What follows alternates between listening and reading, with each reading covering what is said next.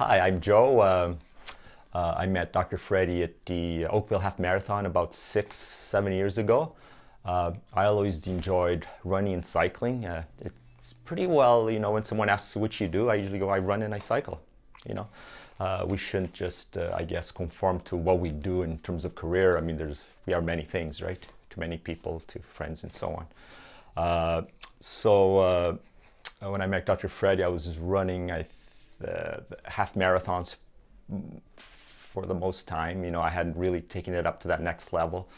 And when I found out that he was a triathlete, so that I really liked that because I could get a lot of information and share some information from someone who was pretty well doing what I was doing and beyond.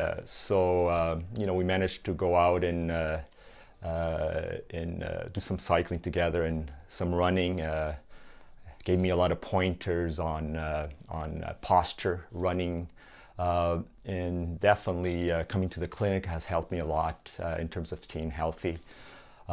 Keeping my immune system up, being able to train throughout the year, and in the past, I would say past 7-8 years, I've been able to do various marathons and half marathons around the Bay. I've been able to go to New York and do a Grand Fondo in New York for 160 kilometers. So, it's great to be able to do this and stay healthy. And it takes work. It takes basically nutrition, exercising, and basically keeping up your immune system, and so you can take the workload.